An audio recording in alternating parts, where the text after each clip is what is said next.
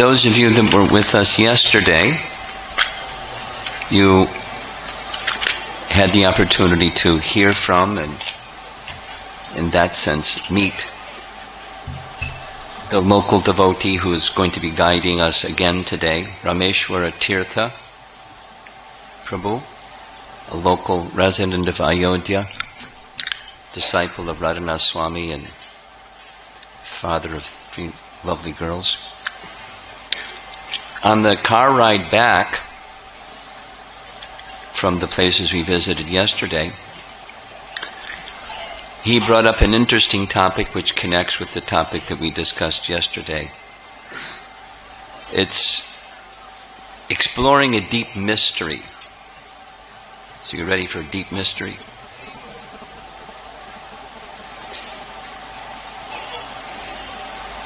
As best as I can recall the discussion,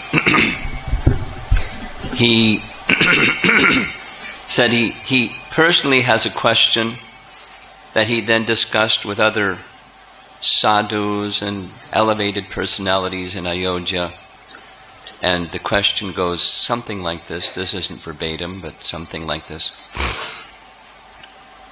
In Vrindavan, there's this mood of ananda, bliss and joy and mirth and happiness. And here in Ayodhya, that same mood is missing. Why? That was his question to these sadhus, and their response was, here in Ayodhya,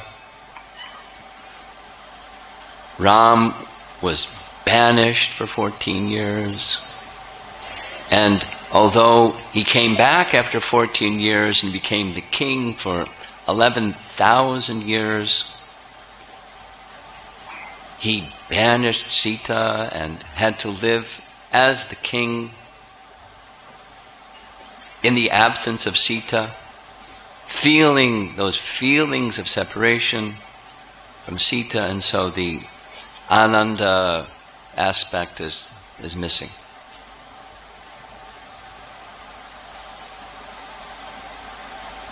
That's what he shared in the car ride. I may have gotten it not exactly right, but that's what I recall in the essence of his message. So, the mystery, it's a mystery of Ayodhya, we touched upon yesterday, and for those of you that would like to research this further, I'm going to share some things, but if you like to research it further for your spiritual edification, you can read portions of chapter 34 of Nectar Devotion, and detail is found in Bhakti Rasamrita Sindhu, because Nectar Devotion, some of you in the audience, you're teachers, so you'll appreciate this Nectar Devotion class. In the southern section, the 5th wave, the chapter is called Sthayi Bhava. You can research further. But the essence goes like this.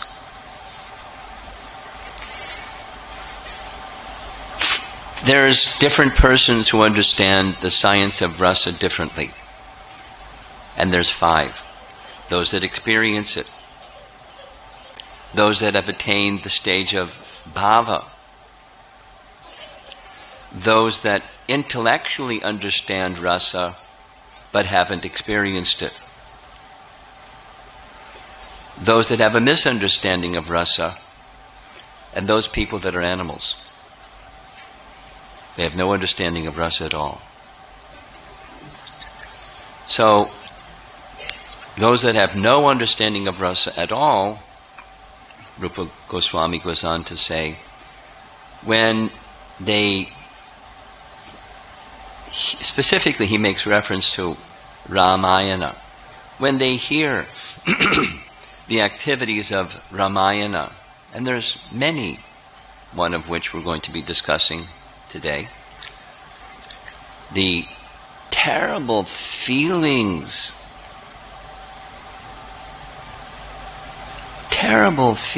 of Dasarath.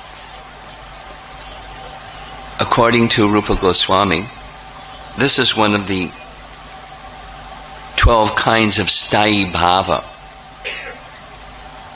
And the Sanskrit term that Rupa Goswami uses is karuna. And in some places, in the same section, he uses shoka. Now, there's harsha and shoka. There's happiness and shoka, distress, in the language of Bhagavad Gita. And karuna has different meanings. The meaning that he uses, Rupa Goswami uses in this section, is lamentation and sorrow. Well, I'll point it out, but you can, if you hear with those ears, you'll hear his sorrow. Specifically, Valmiki uses the word sorrow. Dasarath feels sorrow. And initially, seeing Kaikeyi, he's jubilant. Then he sees Kaikeyi in this condition, per the instructions and contamination of Manthara. He sees Kaikeyi, his favorite queen.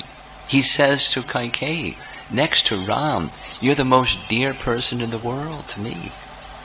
And seeing you in this condition brings me great karuna, sorrow, intense, and then goes to another kind of sorrow, and then another kind of sorrow, and he lists the various kinds of sorrow. And so to hear this, it's painful. Now, dear devotees, better watch out. You might, if you become attached to Ram, you might feel sorrow. In Brihat Bhagavatamrita, in relation to Krishna, Narada Muni is discussing with Gopakumar and others about features of sorrow within Krishna's pastimes. And he says something similar to what I just said. Most saintly persons, they don't like to discuss at all about Ram's departure from Vrindavan because it's so painful. They may think, the hearers may think, oh no, I better not get attached to Krishna because then I'll have to experience those feelings.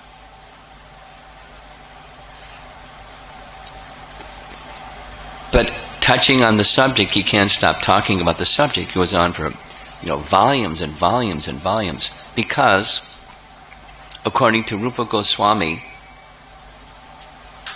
in this chapter of Sthayi Bhava, it's ecstasy. For those that know, those experience rasa, those that experience bhava, and even those that know intellectually, he uses the word, intellectually, they conceptually know, it's bliss. But when we hear it, we don't have that, oh, this is blissful, notion. It makes you sad. Just hearing, because poor Dasarath, he's at the end of his life experiencing this horrific, Prabhupada calls it reversal in general. You're going this way and all of a sudden you're going that way. Circumstances come into our life when we're moving this way and all of a sudden something happened. Calamity. Now, one of the questions we touched on the other day was, how do you handle that? Well, and the answer that I gave, and I'm elaborating on it, is you have to know where your shelter is. You have to know what your purpose of life is. These are very practical things because we're living in the world that has duality, and If we identify with duality, sometimes and sometimes, because that's the way it is. So how do you deal with the sometimes or the sometimes, the happiness or distress? Don't become the enjoyer of the happiness, and don't become distressed by the distress. Well, how do you do that? You have to have transcendental shelter. That's our life as devotees. We're being given the opportunity to have transcendental shelter and not be buffeted by the winds and the comings and goings of the waves of the ocean of material existence that come and they go, and sometimes it's a storm, big crashing waves, and whoa.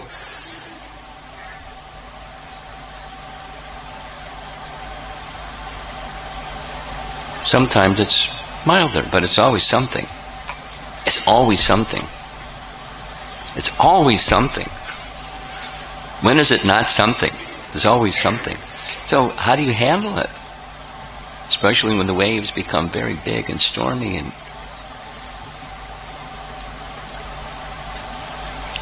transcendental shelter of the personality of Godhead as the goal and be-all and end-all, and as long as there's other stuff going on, you're going to experience that turbulence.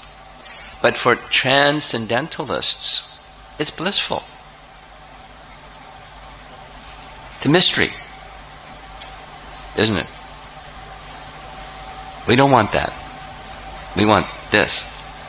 But transcendental life is shelter of Krishna, and even for Dasarath, Kaushalya, not Ram, because he's Lord Vishnu and he's Lord Vishnu. He experiences transcendental sadness. We'll hear. But to understand Ayodhya and to understand Lord Ram and these pastimes, it helps, at least intellectually. We're not at the stage of Baba and we're not at the stage of Prema, but at least intellectually have an understanding that this is bliss. Oh, well, wait a minute. Doesn't look like bliss to me.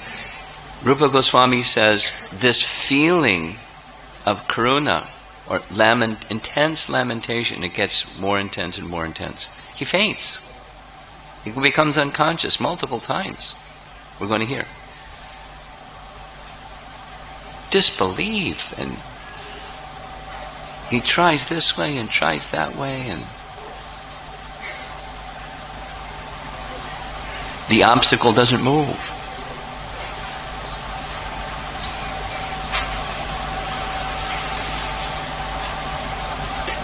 Rupa Goswami teaches that this feeling gives rise in the science of rasa to Vaibhav, and in that state of Vaibhav, Krishna appears, or in this case, Rama appears. And it means it starts in the mind, and the mind's thoughts about the Supreme Lord intensify. So he appears in the mind that way. And then intensify and intensify, and eventually he appears.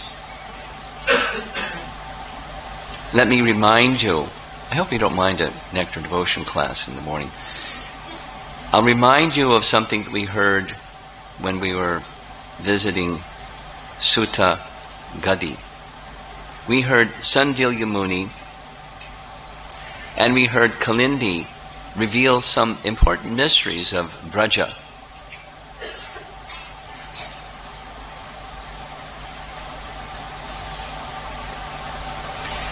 The remedy that Sandilya Muni was giving to Brajanab was get the association of Uddhava.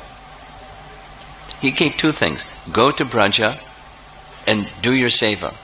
What's your seva? Find the places of Krishna's pastimes, establish villages in those places of Krishna pastimes, serve the dham, serve the rivers, serve the living entities there, and your heart will be contented through the medium of service. And hear from Uddhava.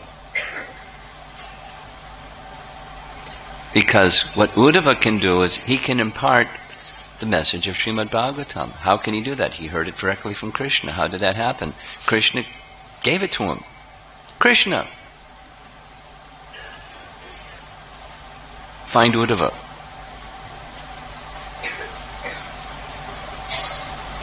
He gives some indication where to find Uddhava. And when you hear Srimad Bhagavatam, complete the chanting of Srimad Bhagavatam by uproariously chanting the holy name, ecstatically chanting the holy name. They go together. And Kalindi shared another mystery, like why amongst all the queens she was in this position of undisturbed. And she said, because you don't understand this mystery. And she shared the mystery, and she explained how to get that, serve Radha. And how do you get there? You have to get the association of Uddhava. It's really wonderful. It's a mystery. But he's revealing the mystery, and to us. And they heard from Uddhava, and Uddhava said, bring Vajranabha and Parikshit Maharaj and all the queens, and come here and have wonderful Sankirtan. This is Kalindi. And then Uddhava will come, and Uddhava will speak Bhagavatam, and everything will be nice. So they had the wonderful kirtan, and it was ecstatic, and Uddhava became more ecstatic. These are mysteries. And Uddhava had become a blade of grass. Uddhava, the most intimate associate of Krishna outside of Vrindavan, went to Vrindavan, underwent austerity so he could become a blade of grass. Why? Because he wanted the dust from the feet of the gopis. But he knew that they would not be willing to give him the dust of their feet. And so, I'll become a blade of grass to get the dust of their feet. And then my karuna, or shoka, of feelings of separation from my beloved Krishna will be relieved. Because I'll have their association, and with their association of the service of Radha, with the service of Radha, Krishna will appear and everything will be nice. Now, to get there, there's like many steps, and there's feelings connected to getting there. It's in Rupa Goswami's teachings. There has to be a hankering. He uses this word lolium, greed. Not kind of la-di-da, complacent, but intense longing. Now this is for elevated souls. We're not there yet, but the path that we're being given is to get there. Just follow the path. From whatever position you're in, follow the path. Know what the goal is. Know where your place of shelter really is, not the temporary things. The place of shelter.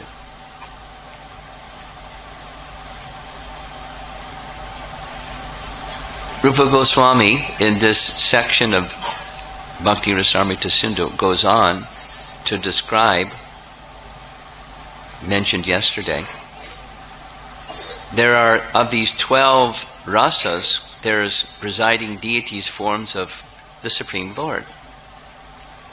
And Kapila is the Lord of Shanta. And then so forth and so on. The primary rasas. Krishna is the presiding deity of karuna, or sweetness. So like this devotee, yesterday,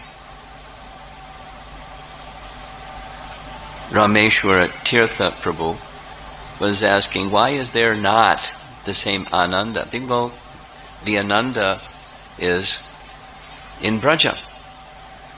But there's another bliss, another Sthai Bhava, and that's presided over by Ram. And Ram's place is Ayodhya. And that rasa, secondary rasa, is lamentation. Sorrow. Who wants that? It gives rise, it's a blissful condition that gives rise to an intensified feelings. Listen to Dasratha's intensified feelings. He already has maximum feelings and they become maximized beyond the maximum. Exactly as Dasratha you heard yesterday, Dasratha instructing Ram how to be better than perfect. You're already perfect. Here's how to become better than perfect. I'm your father. I have to give you instructions. That's the relationship, and that's what he does. And Ram hears the words of his father and does what his father says. It's very deep. Bhakti is very mysterious. Fortunately, we have Rupa Goswami who discloses the mysteries. It's a spiritual science. And then, so there's the intellectual understanding, but they follow the path. It goes beyond the intellectual understanding into the higher and higher stages. But we have to follow the path. We have to have a good teacher, good instructor, and follow the path. Don't deviate from the path. Don't go this way, that way. Stay on the path.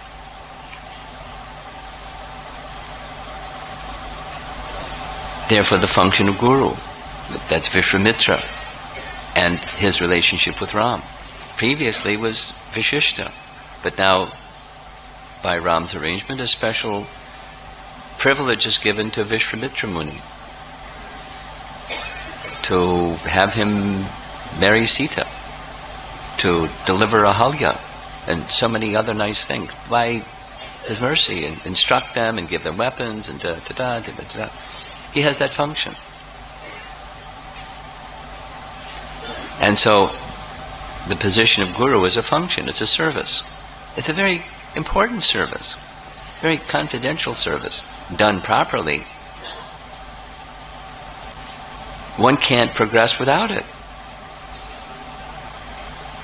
You can't just get attached to Ram or get attached to Krishna without it. You can't do it. It's not part of the path that Krishna gives. You go in some other path. That was the condemnation of Vishwamitra Muni. Trishanku. Trishanku said, Vishishta, I want a da-da-da-da-da-da. Impossible. Go to his sons. I want da-da-da-da-da-da. But your father said no. You're mad. Well, then I'll find another priest who will help me. You're worse than mad. You're a Chandala. He was very determined. Anyway, there's so many lessons. But for us, here we are in Ayodhya, and we're hearing the pastimes, and let us try to understand the deeper mystery of the pastime. The pastimes, plural. And we're going to be shortly hearing one of the horrible pastimes, sorrow-filled pastimes, shoka-filled, karuna-filled, lamentation, sorrow, pain, blissful.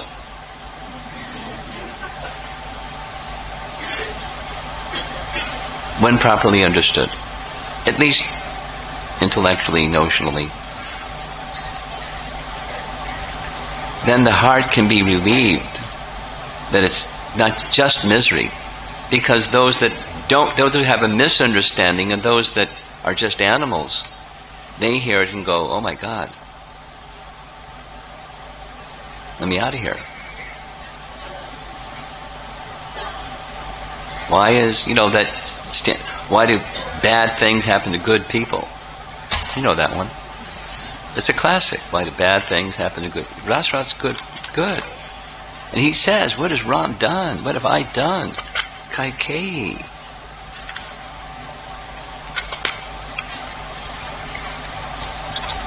If we've done something wrong, let us know and punish us accordingly, but there's no wrong. He's a perfect person. And what have I done? Anyway. So it's quite unreasonable, and the obstacle doesn't move. Anyone know that territory? I know that territory. The obstacle doesn't move, it just stays there. What do? That's real life. Not just, a nice book written 2 yugas ago.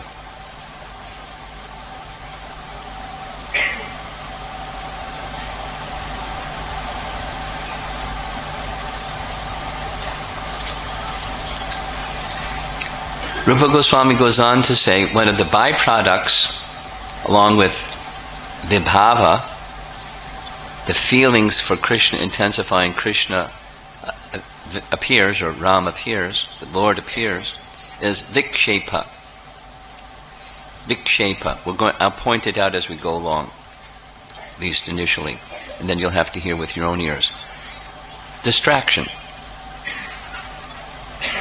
Those of you that are familiar with the teachings about chanting the holy name, Bhaktivinoda Thakur writes about it, Vishwanath Chakravarti Thakur writes about it. There is this thing called distraction. It's the opposite of attentiveness. Distraction. We all know that territory, distraction territory. Put your hand in your bead bag and start chanting, and the mind goes somewhere. Vikshepa. Now, on the level of rasa, which is the platform of Dasarath, he becomes distracted by this sorrowful event. And his mind goes here, his mind goes there, and it's blissful. On the platform of rasa, it's blissful. On the platform of where we are, it doesn't help your chanting.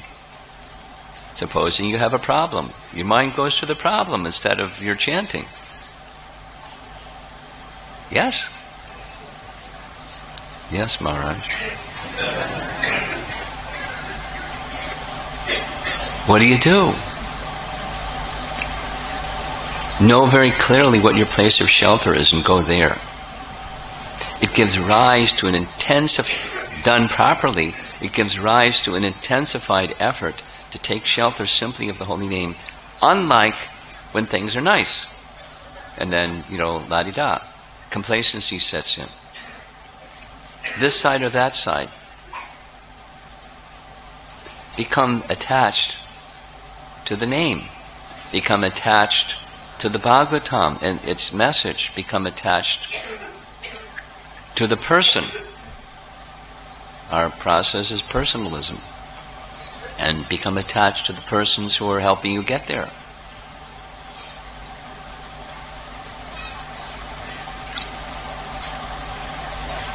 He even goes into saying, Rupa Goswami, saying, these, in addition to having presiding deities of the different rasas, there are different colors. 12, it's a rainbow. And this, I found it interesting, this karuna rasa, he says, is purple. Doesn't give an explanation, just assigns or reveals is purple. Rodra, that's presided over by Parashuram, anger, it's red. And so on.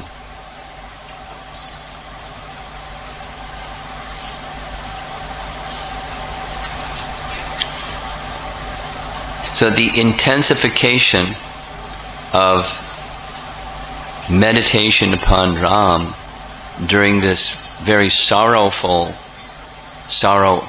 event of Dasarath is intensifying his feeling. Even before, Ram comes the next morning,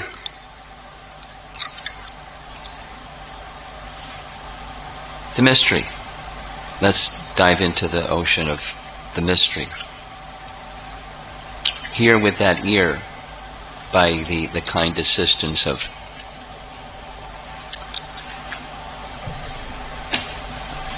Rupa Goswami. I want to read just one paragraph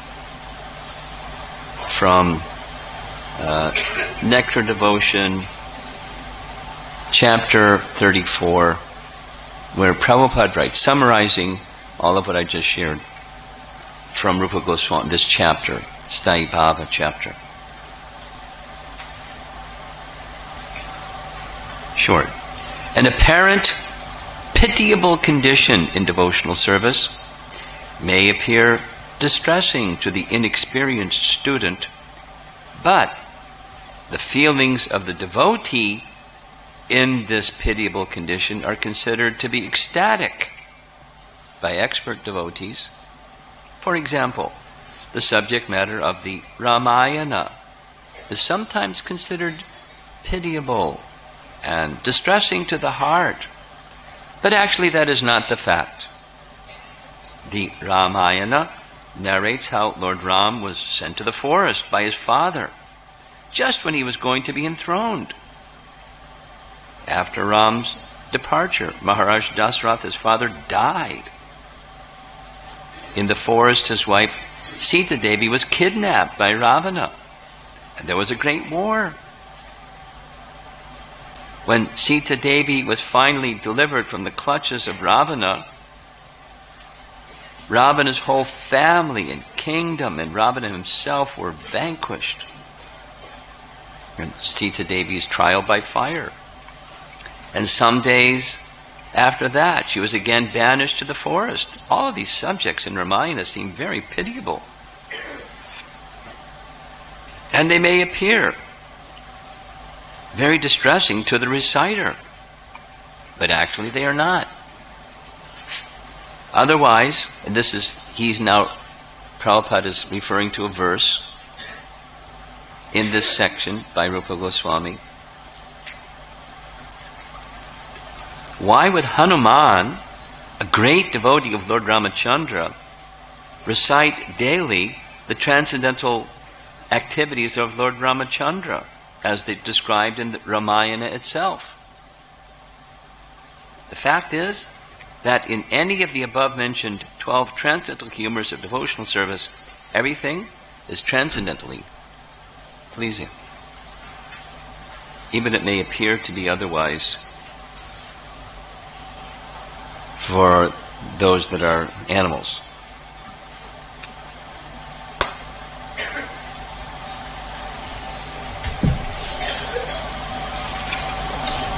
Or have a misunderstanding of rasa and think, horrible.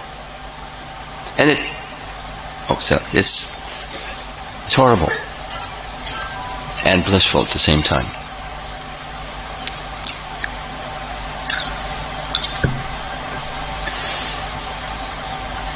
So yesterday evening, we heard of this jubilant arrangement made by Dasarath to invite all his ministers and surrounding area kings and the Brahmanas and Vashishta and Vamadev, and place before them his idea that Ram should become king the next day.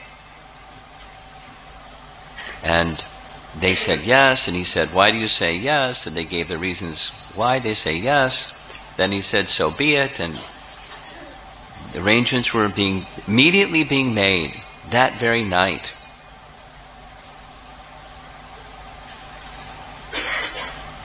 He brought Ram into the chamber and this public assembly and instructed him.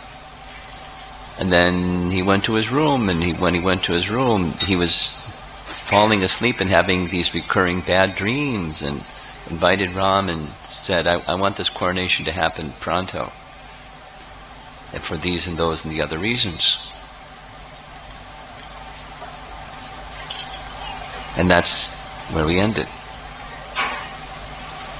Ram went back and informed Kaushalya. Kaushalya is blissful. She already knew. How fortunate. Sita knew. Vashishta came and instructed how to perform properly with all the details of fasting and rituals and this and that. Now it's the next morning.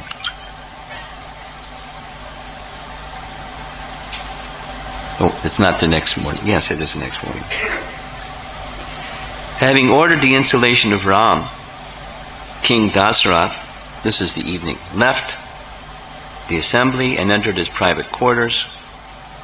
So it's still the evening before. And when he decided, let me inform my favorite queen, my most beloved Kaikeyi. He felt that way. And when he entered her chamber, she wasn't there. This had never happened before. So he saw the doorkeeper. She was embarrassed, hiding her face. He asked her, where is Kaikeyi? With folded palms, looking down, she said, Kaikeyi has become angry, and she's gone into the sulking chamber.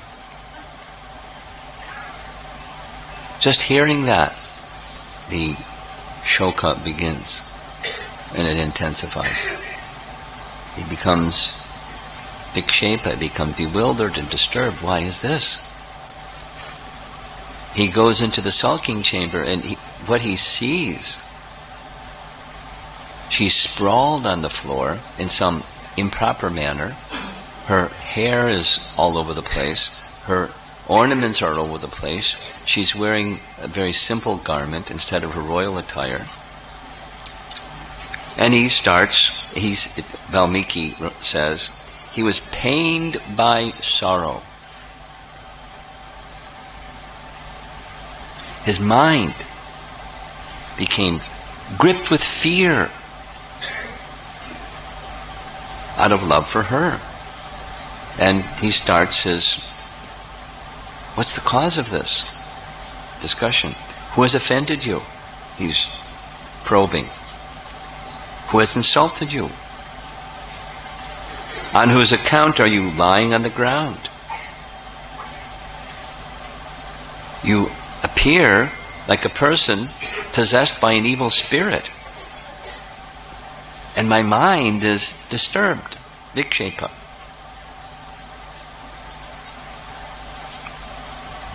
I have skilled physicians. They can bring you relief. Tell me what your illness is. She's remaining silent. No words. Whom do you seek to oblige? Or who has displeased you? Who should be rewarded? Or who should be punished? I'm the king. I can do all of these things. Just say it. What person undeserving of execution should be killed, or what person deserving of death should be freed? I'll break the laws of ruling as the king for you. What pauper should be granted wealth, or what wealthy person should be made destitute? I and all my possessions are under your control. I do not dare to impede any of your goals. Tell me what is on your mind, for I am prepared to risk my life for it. Knowing well my strength, you should not doubt me. Then he makes his pledge, first of three, because she refers to it later. I swear to you that I shall do whatever is pleasing to you.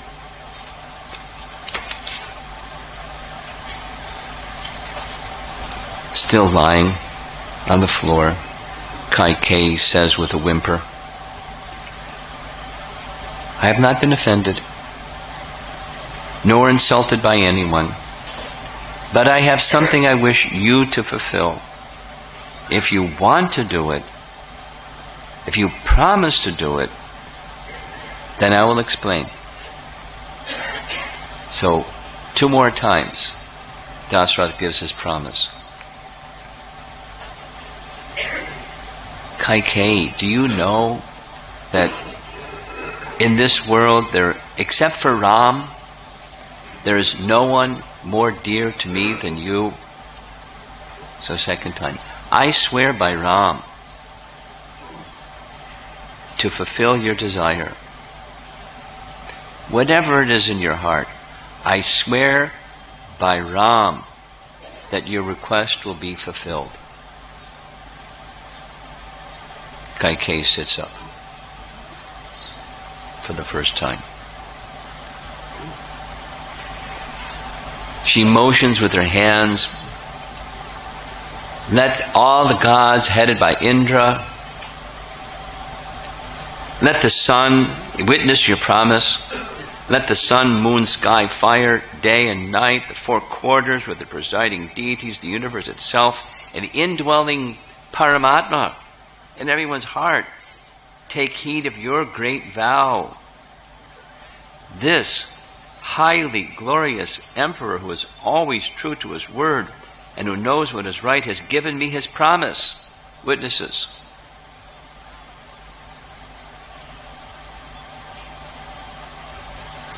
Then she went on. Dear Dasrath, do you remember long ago when there was a battle with the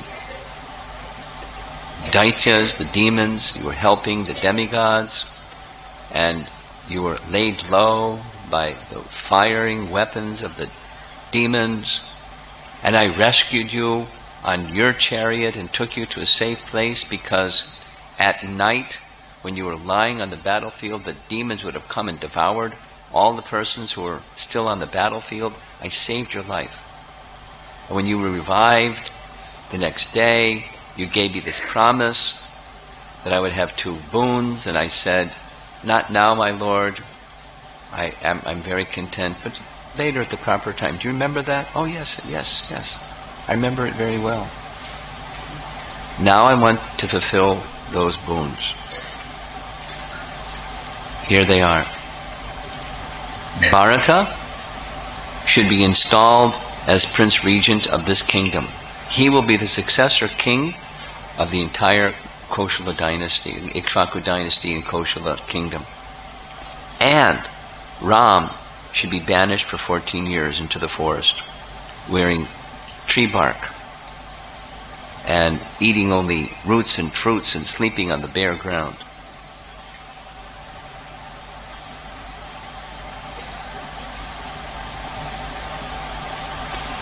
If, after having sworn on the strength of your righteousness, you do not grant me these 2 boons, I shall give up my life this very day, being insulted by you. Then comes Vikshepa, following the sorrow. One gives rise to the other. Am I having a daydream? Is my mind hallucinating? Is this a flashback experience or some kind of mental derangement? Dasrath faints. So I'm just going to cover some of the direct, because it's all the detail is very interesting and important and hard to reproduce just by narration.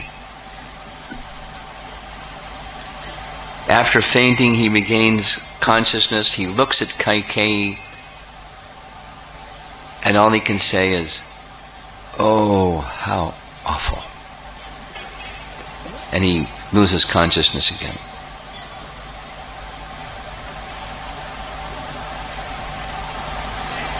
Then he regains consciousness and asks, what offense has been committed against you by Ram or me?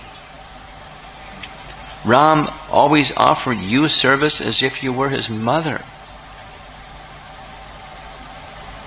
Then another point. I can give up Kaushalya, Sumitra, my wealth, or even my own life, but not Ram, who is so affectionate to me. If Ram departs, I'll lose my life.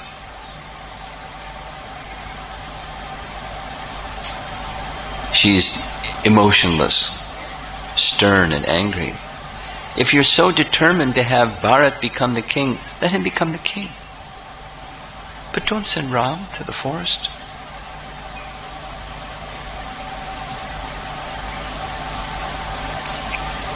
Kaikeyi, haven't you said so many times that Ram serve you more than your own son, Bharat? Haven't you said so many times that you have more affection for Ram than your own son, Bharat? Why have you turned against him? Why do you wish harm to him, who has spotless character? I do not remember him saying anything unkind to anybody, ever.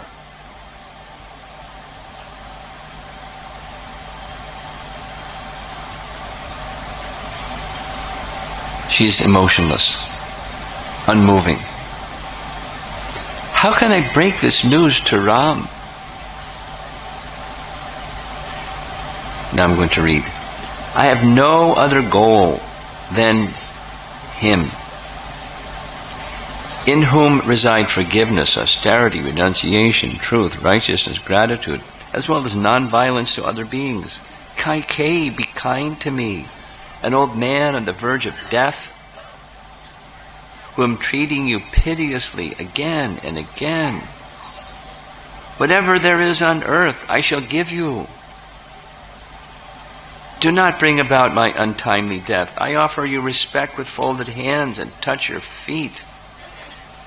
Take shelter of Ram and spare me from the righteousness of breaking my previous promise to coronate Ram.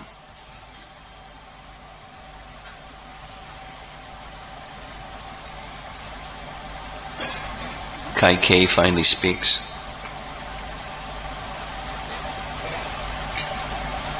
Valmiki Ramayan says, guided by two things: the bewildered intelligence created by mantras association and confused by the gods. Again, this is a theme of Valmiki Ramayan. This is a designed deal so that Ram can kill Ravana.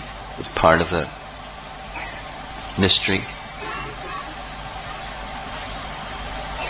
Looking contemptuously at Dasarath, she spoke fiercely. After granting boons and failing to fulfill them, how will you again proclaim your piety? She's playing on what she knows her noble husband holds as values. It guides his life. She's chopping at it.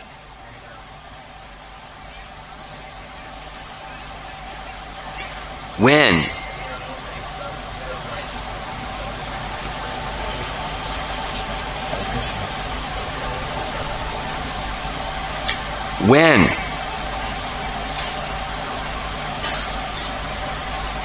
in an assembly of sages you are asked about your promise, how will you reply? Will you admit that you proved untruthful to your own dear wife, to whom you owe your very life? Having once granted boons, and having again sworn 3 times to fulfill those boons, you will now falsify your word. She's now standing, and her face is red. She's angry. She felt cheated. He had promised her anything. Now he's trying to go against his word. To her, this confirmed the doubts of his sincerity of all the buttering up words that he presented to her. Oh, you're special to me, blah, blah, blah. He had no intention when he made that promise to fulfill the promise. That's how her mind was working.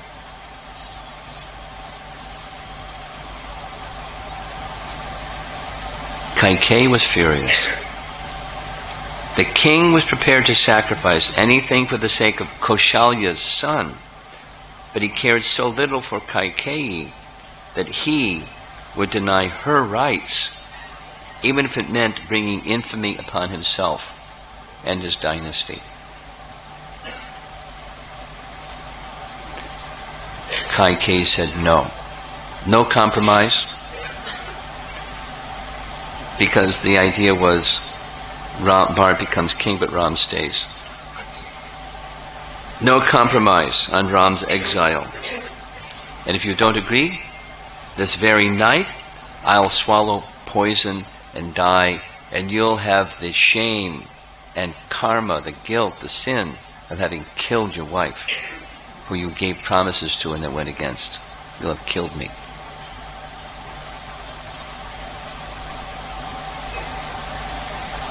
Hearing her speak this way, Dasarath was speechless, and again he fell unconscious.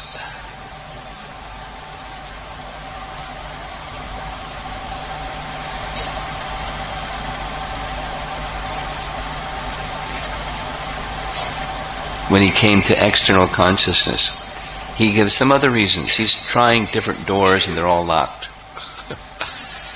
She's immovable. Bharata will not even reside in Ayodhya without Ram. How will I face Ram and everyone else? I banished my son, who is virtue personified, for no reason. He's done no wrong, he's done no sin, and I banish him. How will people regard me? How will I face Ram? How will I face Kaushalya and Sumitra? And then he, just saying the word Kaushalya, it irritates Kaikeyi. There's some rivalry. Whenever Kaushalya, who sought to please me, who gave me my favorite son, and who always speaks sweetly to me, served me as my maidservant, a friend, a wife, a sister, and mother, I could not treat Kaushalya kindly, though she deserved it, for fear of offending you. You know, when you have multiple wives, it can be a problem.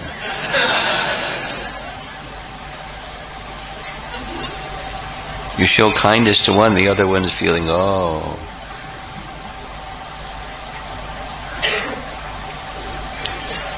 Dasarath's mention of Kaushalya only made Kaikeyi more furious. What a blatant lie!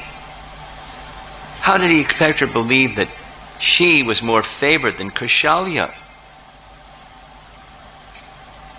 In desperation, the king was ready to say anything. Her eyes became more red with anger. This is Valmiki Ramayana.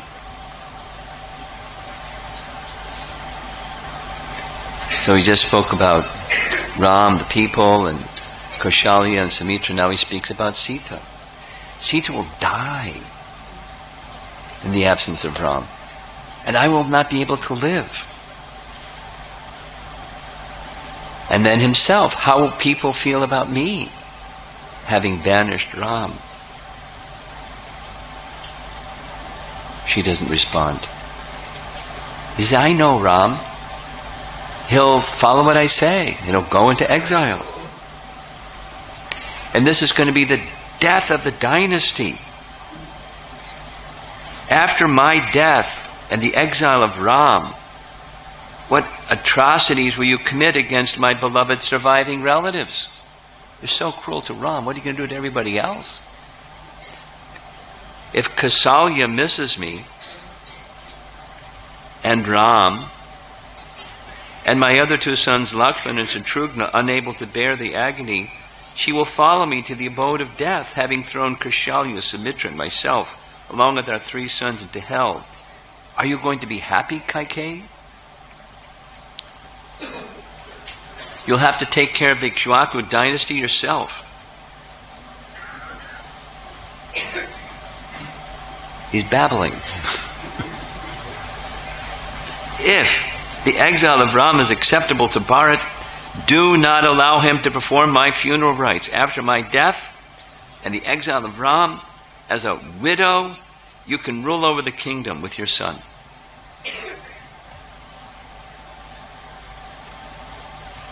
How will Ram bear the difficulties of forest life?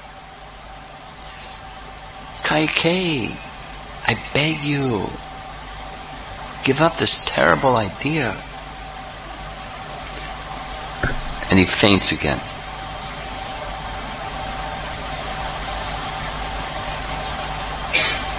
When he regains consciousness, she's merciless.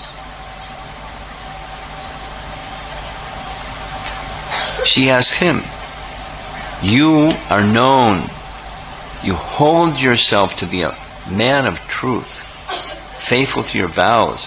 Why do you wish to neglect granting me my boons? She's thinking, you favor Kaushalya more than me. And da-da-da-da-da-da. I promised the coronation of Ram.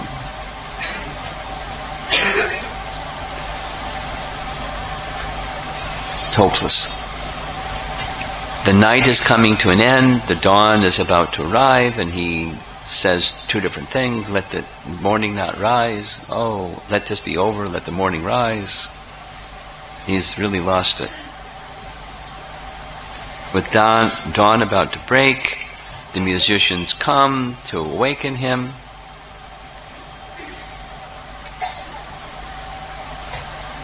Hearing the musicians, he tells them, go away. Kaikeyi repeats, 3 times you gave your promise, 3 times I've asked you, please confirm. Fulfill your promise. Dasarath, I reject you and I reject Bharat. He's just not saying yes or no. Kaikeyi says, then I'll call Ram and I'll tell him you gave your promise. Do your duty.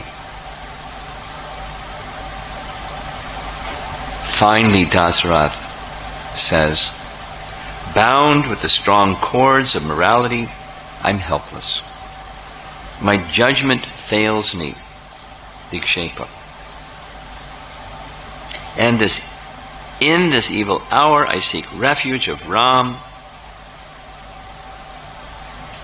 Bring my gentle son before me. One of the arguments that Bharata gives to Ram about how could I possibly rule the kingdom? Even Dasarath depended upon Ram. How am I going to rule the kingdom in the absence of Ram? Dasarath, our father, 60,000 years. He ruled the kingdom. How will I do this? I'm this little guy. I am not qualified.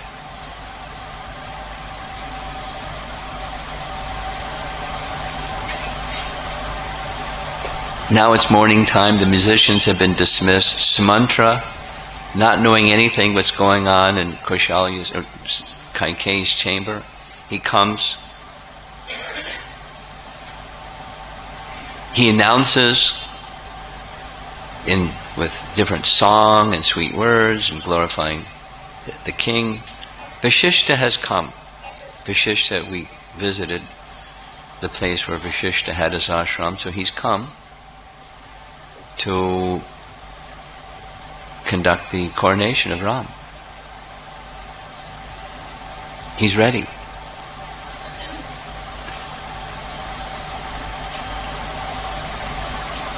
Sumantra, seeing Dasarath in this condition, he's shocked. There's another sorrow, lamentation, karuna, shoka. Just seeing him, his beloved master, dearmost person in the world, in this condition. He's never seen anything. And why is he like this? He's been, for so long, he's wanted a son to become his successor. Long, difficult arrangements, and then some sons were born, and now Ram is 27 years old, and he's ready to be coronated, and look at him. Why is this?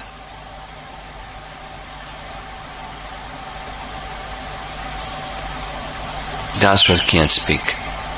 Kaikeyi speaks.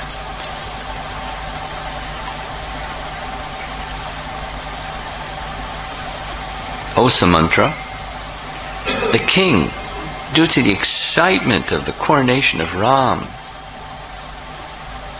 passed a night sleeplessly and has just now fallen asleep. Go quickly and bring the glorious Prince Ram. Think no further of this. Sumantra says, O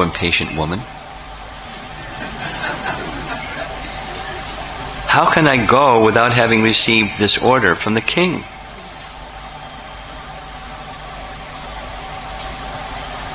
The king says, I wish to see Ram. Bring him right now. Confused, not knowing what's going on, Sumantra goes. He finds Ram, it's morning time, dressed ready, in proper attire and ornaments and sandalwood paste, and there's Sita with a peacock fan, saying, your father, Dasratha, is requesting your presence, please come at once. Ram says some pleasant words to Sita. Father must have some important, and Kaikeyi, Ram must have some important instruction for me for this wonderful day, the coronation ceremony. I'll be back shortly.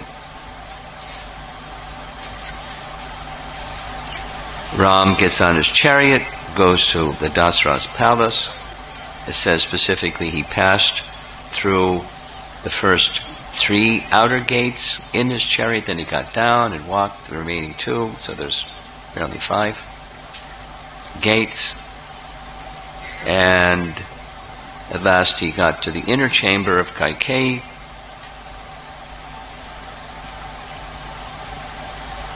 And what Ram saw was amazing.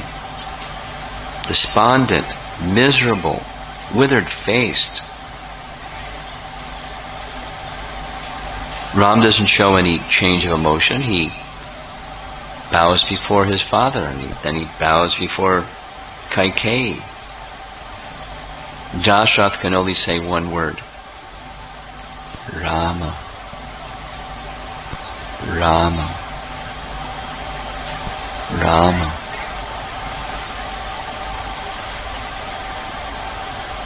Lord Ramachandra says, Kaikeyi, why is my father not greeting me with affection as he has always done?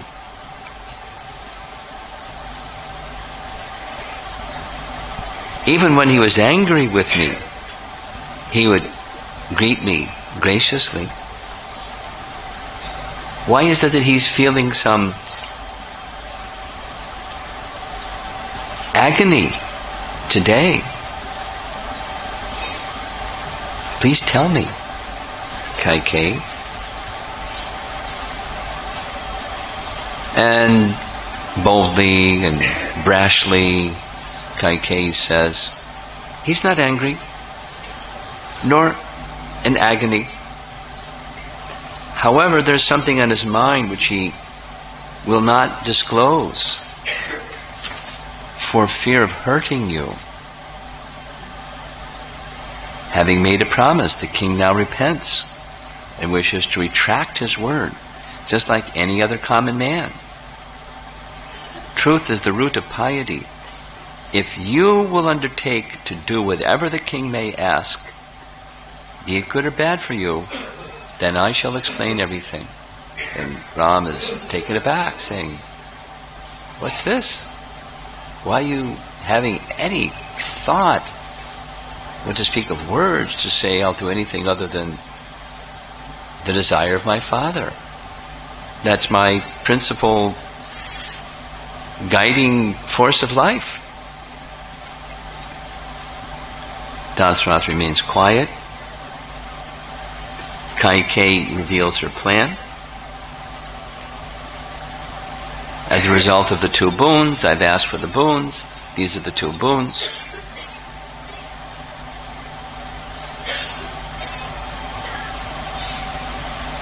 Overcome by compassion for you, the monarch cannot even look at your face. Ram, make good his promise and deliver him from his difficult and awkward situation.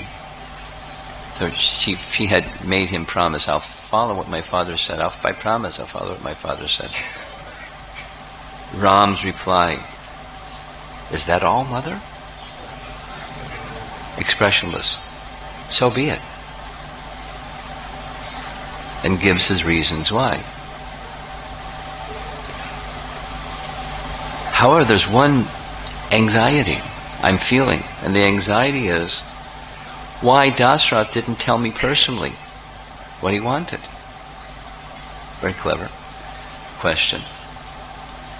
So, and as far as you, Kaikeyi, if this is something that you wanted, you wouldn't need my father's promise to say that's something you wanted. I would have done it anyway.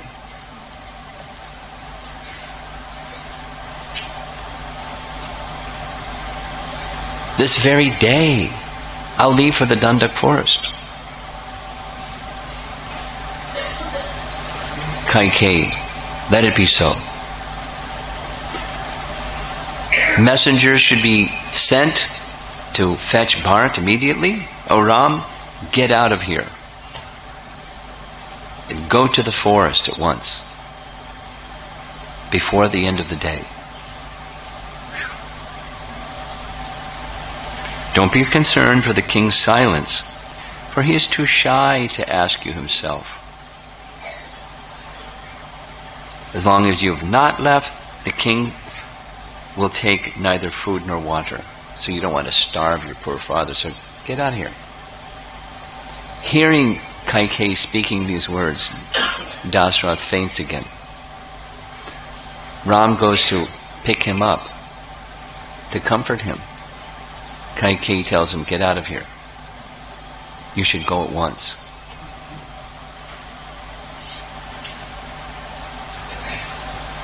And he says, Ram says to her, surely you don't see any good qualities in me because you didn't have to have my father fulfill the boons that he gave you. Just ask me and I'm gone.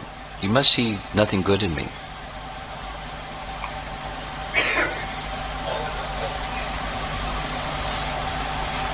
So he goes, and Dasarath's agony, karuna, shoka, spikes again, becomes intensified. Ram bows at his father's feet, circumambulates his father and Kaikeyi, and shows no visible impact of what he's just heard. Harsh words, etc., etc. We all know what, hearing harsh words, sometimes it affects us, right? Not wrong.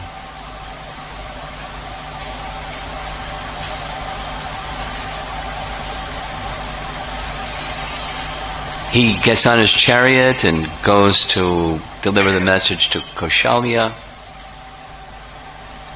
Everyone seeing him pass along the roadway, they didn't see any external change in him. There was no clue about what had transpired based upon his countenance. He was as cheerful as usual when he saw Lakshmana. Lakshmana had a clue of what's going on. Lakshmana isn't feeling, he's changed by this bad news.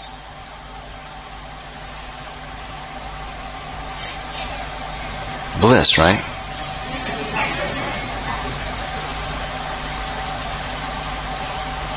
Sthai Bhav, one of the 12.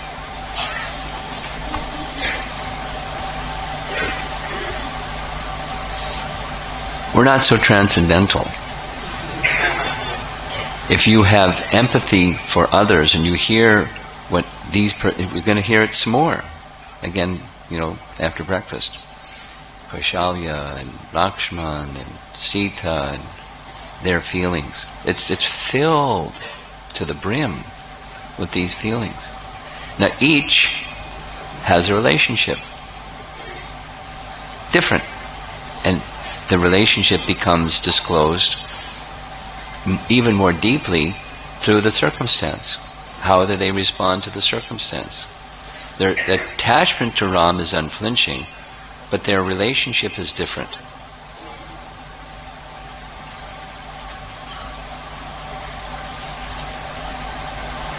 And when there's hardship or calamity or tribulation or reversal, whatever the right terms are, all kinds of things come out that don't come out when it's ordinary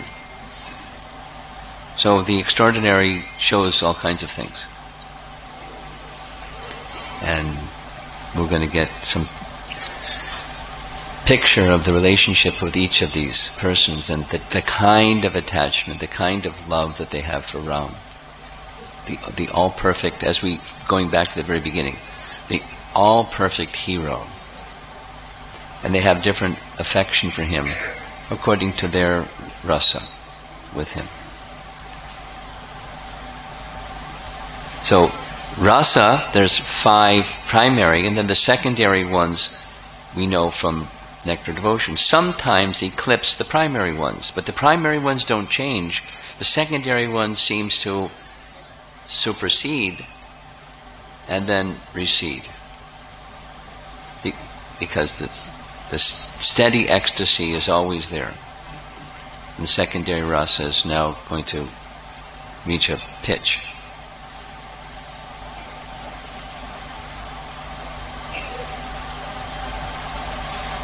See you after breakfast. Shri Ramachandra ki, Srila Prabhupada ki, Gaur Premanandi. Hare Krishna. Some important announcements this morning. After lunch, today we will be going to